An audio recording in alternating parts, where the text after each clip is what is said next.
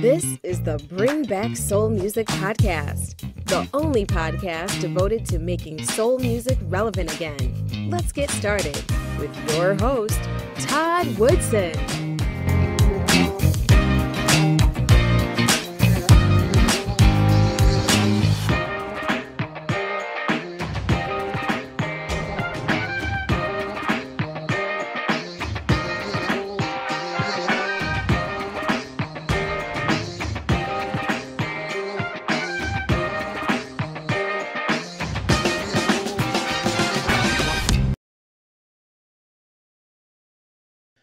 Thank you for joining me for another episode of the Bring Back Soul Music Podcast. My special guest today is a talented singer-songwriter originally from Hawaii, who now resides in the great city of Los Angeles.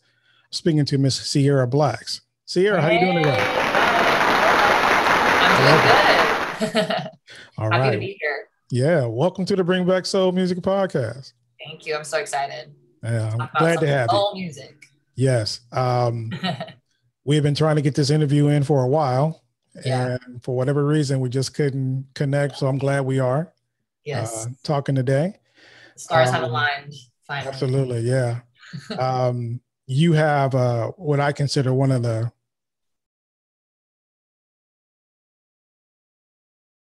I really like the title. Oh, wow. Thank you. Yeah. So we're going to get into that. Okay. We'll get into that in a little bit. Yeah.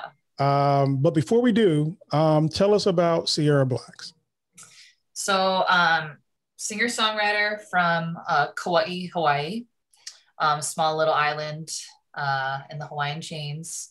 I grew up, really like small town, surfer girl, just kind of real easygoing lifestyle. And I moved to LA probably about 6 years ago to fully pursue music. I lived on Oahu right after high school, and I went to music school and learned a bunch of stuff about classical music and operatic singing, and it was awesome. It was a good foundation. But finally I was like, okay, I want to do my own thing, and I want to write about my own experiences, other people's experiences, and I just felt like LA was the place to be. Although like I'm always going to be a Hawaii girl at heart, but definitely it's nice being out in LA and with all the opportunities. So here I am just doing the thing. Okay. Let's kind of back up a little bit. Now you're from Hawaii. Was your family into music too? Yes. So my grandpa, he's a pianist, and he was like pretty known on the island. He played everywhere, and his whole family were musicians. And so I think I kind of I grew up with music all around me, instruments all around me, and so it was just kind of in my future, I guess, to start doing music. Although like when I was a kid, I didn't really know. You don't really think about big dreams like on a small little island. You just kind of just live day to day.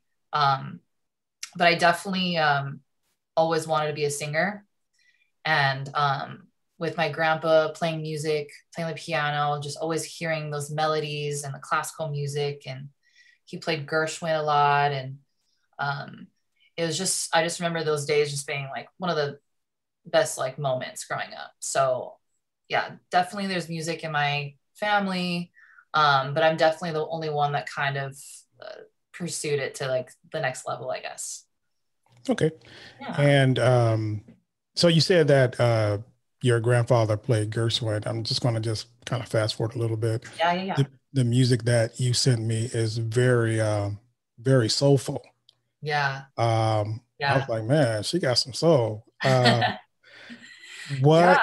What attracted you? I mean, I think maybe for the obvious reasons, but tell us what attracted you to soul and R&B? So when it was kind of, I guess, I don't really remember my family playing a lot of soul music. I'm sure they did, and I just don't really have recollection of it. But it wasn't until I took voice lessons when I was probably at around like 12 is when I started. And my teacher, her name's Debbi Scarpell. She loved Motown. And so she's like, every song we had to sing for like our shows was like a Motown song. And so like I was introduced like Aretha Franklin, all like the big names, Etta James and the Temptations and stuff like that. So and ever since I was just like, okay, like this music sits well with my voice. And it was something that I just felt really connected to. There's really no better genre than like Motown like music. Oh, I agree. In my opinion. I agree totally. Yeah. So I think that's the beginning where it started. Okay. Then you said, let's back up. I'm sorry, keep going back and forth, but you said you went to music school. Was that over in Hawaii? It was. I went to University of Hawaii.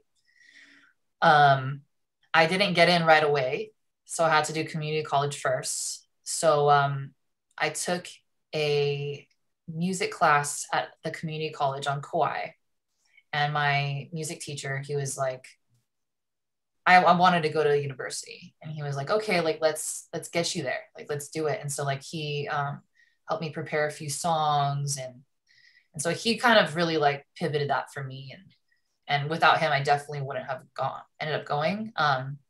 So I ended up going to University of Hawaii, was in the music program, and it was kind of like this whole new world because I was into like pop music and soul music and stuff like that, and I went to school thinking, okay, I'm going to do more of that. I'm just going to learn more of that. And then it was just like all classical, all opera singing, which was cool. Like I'm definitely like happy that I had that experience and like got to learn that kind of foundation. But it was a struggle for sure. Okay. And I'm assuming that because of that, it actually probably made you a better singer. Yeah, I think I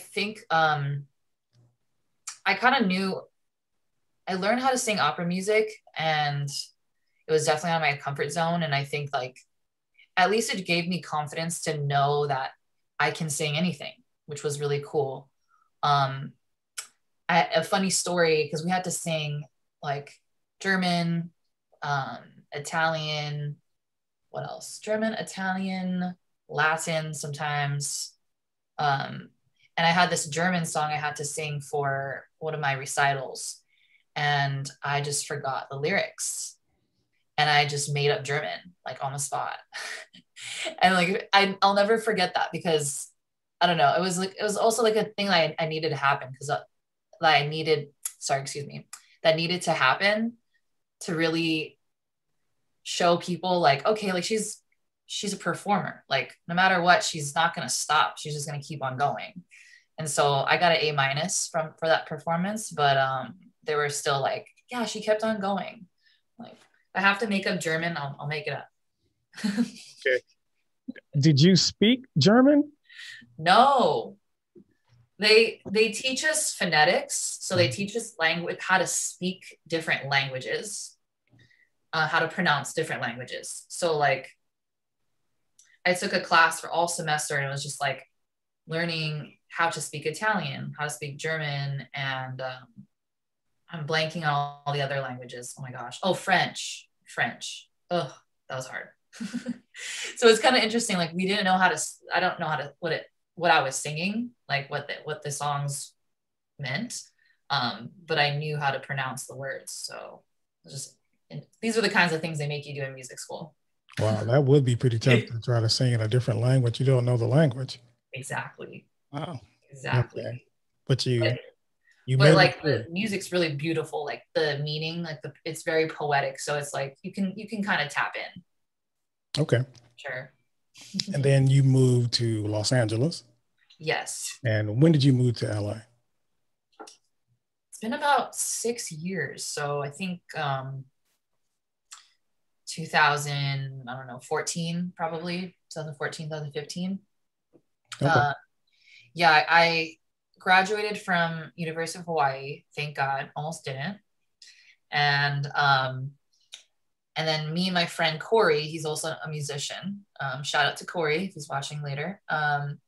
We had a band called Recent Addiction, and it was just kind of like a duo band, and we just played shows on Oahu and gigs all over the place, and our friends would come, and just like such a good time. But yeah, we were just always singing covers, and I was like, hey, I want to start writing my own stuff and playing my own music. And so I left to go to LA and started playing shows out here. And yeah, it was really awesome before COVID happened.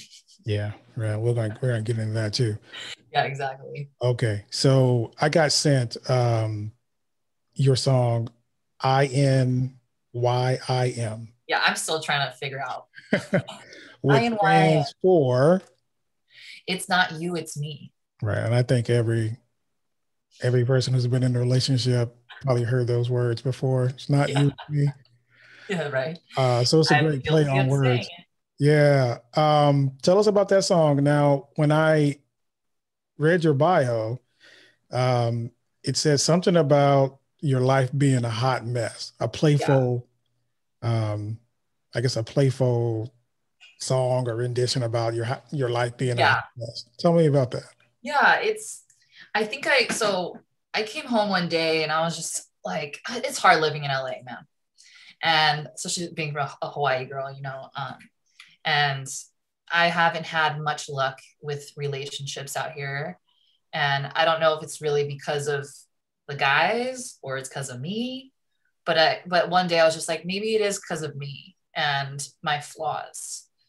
And I was just like, I'm going to write about it. And like, I get into situations a lot out here. Like, it's a party city, And so just like, I just thought it'd be funny to talk about like interesting moments that I've had and not really getting it together and going out late at night, not having any money. And it's just like this ripple effect. And it's just, I don't know. So, but I also like wanted to kind of make it playful and also make it like, it's okay. Like we're young and you're just trying to figure life out. And it's like, it's fine if you make mistakes, like own up to it. And sometimes if you don't really want to own up to it, just say it's not you, it's me. So, I mean, yeah, I definitely think that like part of the song is I wrote parts about like actual things that have happened, like going to the Roosevelt late at night. And I met this like rapper there, and we had like a crazy fun time. And I don't know, just like, it's just like trying to navigate this whole life in the city is just so interesting. So I definitely wanted to put in a song. Okay. Well, I think you succeeded. It's a great song. It's not you, it's me. Yeah. Now let's talk about some of let me ask you, that came out. When did that come out? Because I think I got the email maybe a couple of months ago. So how long is that? It came out in March. Okay. End of February, beginning of March. Okay. Yeah. All right. And how's it been received by the public or your fans? It's been received pretty well. Yeah. I've, for the most part, got really good feedback from it. I think it's definitely, it's definitely different. Like everyone's, not everyone's going to like your stuff, but, I think what people can appreciate about the song is that it's just, it's authentic and it's real musicians and like tracked real drums, real bass, like, real guitar. It's just like, and, it's not definitely like mainstream music, but at this point, I just want to make music that's cool and like funky and has a good rhythm, has good bass. And I think people really appreciate like the instrumentals of the song too. We'll continue our episode after this message. Are you looking for a reliable way to transfer money to family and friends? Check out the Cash App. It's safe, easy, and convenient. Just download the app from the Apple or Google Play Store and start receiving and sending money in a few minutes. Sign up today and receive $5. And don't forget to use our referral code, VGRCWQX. Swag at shop.bringbacksoulmusic.com. Now, back to our conversation. Yeah, I thought it was kind of a throwback to some of the classic R&B from maybe like 10 or 15, 20 years ago, I guess. But it really has a catchy kind of groove to it. And you can definitely like ride down the street and listen to it. You know what I mean? Yeah. It's definitely good cruising music. Yeah, that's the goal. It's like music that you can listen to while you're driving. That's the goal. Okay. Tell us about some of your, because I'm looking through your catalog of music, and you, this is not your first song, obviously, that you released. Yeah. Tell us about some of your other songs, like Good Type of Love, Loose Cannons. Good Type of Love. Tim Rose, who produced It's Not You, It's Me, also produced Good Type of Love. And it's funny because he has his own music, he does his own thing, and he's one of my really good friends. And he just moved to LA like a few years ago. And I was like, hey, I have this song. I know you don't produce music, but like, you know music so well, I feel like you can. And then he's like, okay, well, I'm down to try. And so like we worked on like just him and I like in my room, like recording the vocals and like coming up with that really cool bridge of that key change. I'm still like, it's cool like looking back at it and like still being like happy about like things, the choices you make in your music. It's like, okay, that's a crazy ass key change bridge moment, but I'm proud of it. And I think we conquered that one well. Good Type of Love was just like, I just wanted to put out a like happy song, you know, that everyone can like relate to. Cause I think I had like a lot of the other songs I have are kind of like moody and like kind of could be sad if you interpret it that way. And I just wanted Good Type of Love to be like, just like a bop that you can just like feel good to, which is funny because the music video is like the complete opposite. Right. of the song. Did you watch the video? I did, yes. Yeah, so that's interesting too. Okay. But let me ask you, are you an independent artist, or are you signed to a label? I'm independent. Okay. And is it the goal to get a record label or get a record deal, or is it just to stay independent for?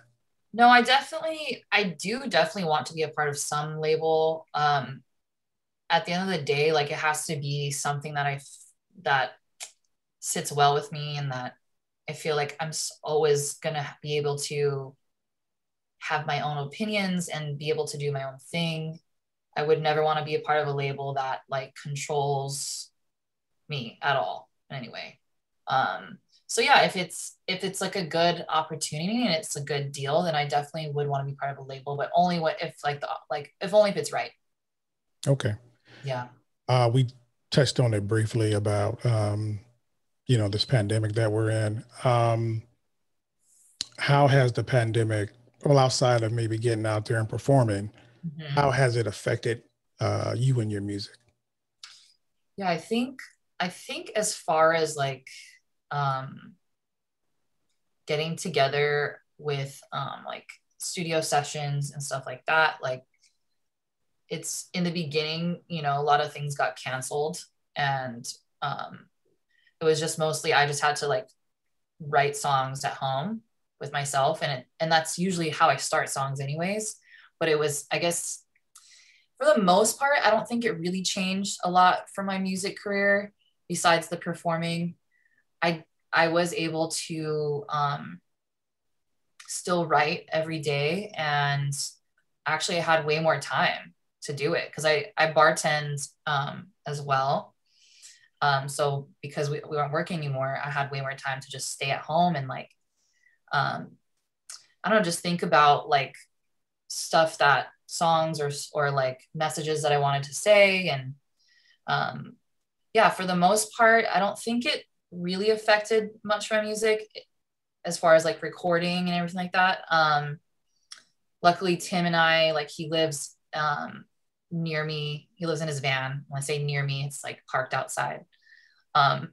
So we were able to like record stuff, you know, during the pandemic. Yeah, the performing part was just a bummer. So, right.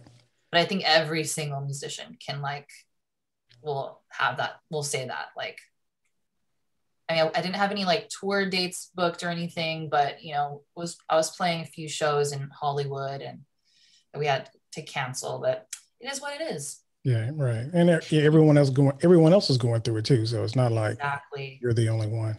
Exactly. Let me ask you quickly. Now I know you have some other releases. Are you preparing to release an EP on an album this year, or yeah, singles for right now? You know, I would love to put out an EP. That was the goal. But I'm finding myself it might just do the singles for now. And when the time is right, put out an album, because I want the album to be like cohesive, and I want it to be like, I really want it to be like this, something I'm super proud of. I just don't want to put songs together just to make like an album. So for now I have a bunch of songs finished, but I think I'll just be putting them out as singles. Okay. Yeah. Any new singles that are coming out? Yeah, they are. I have, oh my gosh, I wish you could just hear this new song Tim and I are working on. Speaking of like soul music, oh, it has like a Michael Jackson, like Thriller vibe to it. Like, all right. I can't wait for you to hear it. Piqued my interest. Yeah. Yeah. So we're working on that one. Right now we just tracked the bass with this guy Tyler Carroll. He played bass with like the Jonas Brothers and Alan Stone and stuff like that. So I'm like, yeah, I got like a famous guy on my track. That's cool. But yeah, that's coming out soon, hopefully. Okay, let me ask you, what do you hope people get out of your music when they listen to it? Yeah, I hope that, like, especially, I mean, it doesn't matter if you're like what gender you are, you know, like, I just want everyone to, like, you know, I'm pretty honest and open, like with my lyrics, and I'm vulnerable, and I just want people to know that they can be the same way. Like, you don't need to hide parts of yourself. And I just want people to, like, somehow, and hopefully they can interpret that when they hear my music, and somehow, like, give them inspiration to do their own thing and be themselves. And I'm definitely just going to try and keep on, yeah, like, being an inspiration for that, I guess. Yeah. Okay. Let me ask you too. You went to, like you said, music school, and you like to express yourself in writing. Does writing songs, or does writing come easy for you? I think it does. I think it does. It's definitely, it's something that can't be forced. I notice, like, I write my favorite songs when I just, like, in like 5 minutes sometimes, you know, it's just like something that just flows, and it's something that you just, like, that needs to be released. And I think if you can, like, just tap into that as a songwriter, then it should come fairly easy. But I do notice, like, when we're, like, in sessions with other songwriters, and sometimes I do have difficulty writing, just because I might not be tapped into that wavelength that I usually am when I'm alone, you know? Gotcha. So are you the kind of person that has, like, a notepad by the bed, and when you get hit with something, you write it down? I don't have a notepad. I use my notes on my phone. Oh, yeah. Sorry. Yeah. Technology. Forgot. I know. I'm like, I want to be cool and be like, yeah, I have a notepad, but, like, no, I just use my phone. I forgot. 2021. Who has a notepad anymore? I used to have a notepad, but now I don't know, like, we just skyrocketed these days with technology. It's just, I'm sucked right in. Right. Let me ask you, since we spoke on technology, with the way technology is, do you really need a label? I mean, with so many instruments in your Yeah. Like, in your favor. honestly, you really don't. And like, I think the only downfall of not having a label is just, the money part, like getting, having enough of a budget to pay, you know, like your producers or go on tour and stuff like that. And it's just so much harder to not have a label. But like, if you really want it, then you surround yourself with like people that are doing the same thing and just try to make as much connections as you can. Is super important. And, it took me a while to kind of like figure that out, but since being in LA for about 6 years, I kind of, now I've been on that, like I've met many people, and luckily the people who are still in my life, like, support my music, and it's been doable not having a label.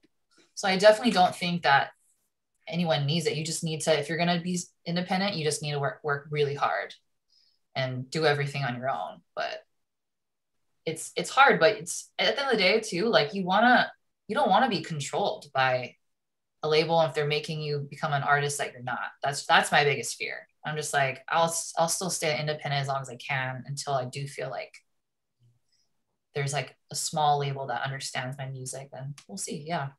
Right. Yeah. Keep putting out good music, and Yeah. then they really can't change you because you have a following, right? Exactly. Yeah. Have you done like the Instagram Live and the Facebook Live and things like that? Yeah, I haven't done too much of it.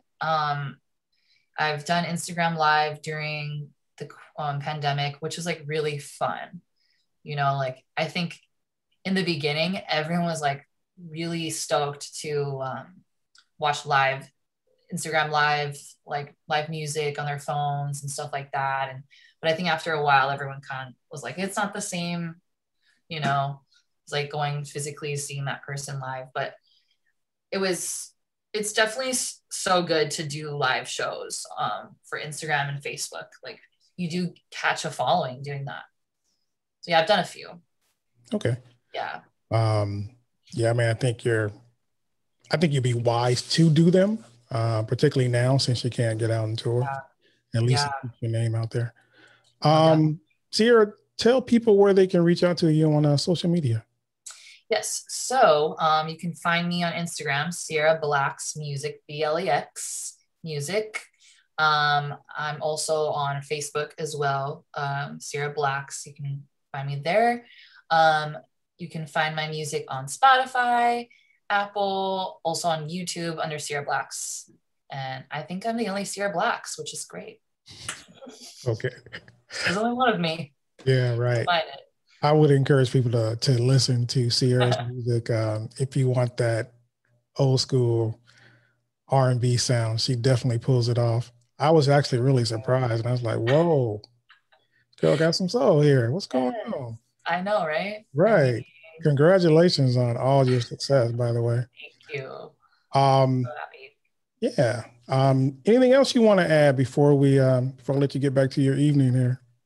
Yeah, I mean, I just thank you for having me, and we got to keep soul music alive. Music, music from the soul, music from the heart. It's important. We got to be authentic to ourselves, to one another, and be kind to one another. And, if you're a singer-songwriter striving to come to LA or wherever you are to pursue your dreams, like just be yourself and don't let anyone change you. Okay. One quick question, since you spoke on that a little bit. What type of advice would you give aspiring artists or singers who may want to follow in your footsteps? I definitely think, like, first of all, just keep on writing. Like every song, you never know what song is going to take off. Try your best to like gain a circle of really good friends and musicians around you, and just got to work really hard at it. And if you just don't, it's gonna be a struggle, and there's gonna be like bad days for sure, but just like just know that you have something special, and that like, as long as you're authentic to yourself, then I think that people will see that as well. So, yeah. All right. That's great advice coming from Sierra. Miss Sierra, I appreciate you taking the time today. Thanks, Todd. I'm so happy we got to finally do this. Yeah, finally, right? I didn't think it was going to happen, but I'm glad. I know the last time you weren't feeling too well, and so I hope everything is well. And we kind of touched on COVID a little bit, but hopefully everybody in your family or your inner circle is staying safe. And you too. Hopefully there's brighter days ahead, and you can get out there and start touring and promoting this great music you have. Cool. Yeah. Thank you. I can't wait. Not a problem. And that's Sierra Blax on the Bring Back Soul Music podcast, and we'll be right back. Calling all lovers of soul music. The time to make soul music relevant again is now. You've been listening to the Bring Back Soul Music podcast with Todd Woodson. If you enjoyed today's show, be sure to tell a friend. Make sure you never miss an episode by subscribing to our newsletter at bringbacksoulmusic.com. Well, that's our show for today. I'd like to thank my special guest, Miss Sierra Blax. You can find out more about Sierra on our website at bringbacksoulmusic.com. Don't forget, you can listen to the Bring Back Soul Music podcast on iTunes, Google Podcasts, Stitcher, Spotify, and Pandora. Don't forget to subscribe to our YouTube channel at Bring Back Soul Music TV. If you have any questions or comments, please email us at comments@bringbacksoulmusic.com. Don't forget to check out all our merch at The Soul Shop at shop.bringbacksoulmusic.com. I'm Todd Woodson. Thank you for joining us. See you next week.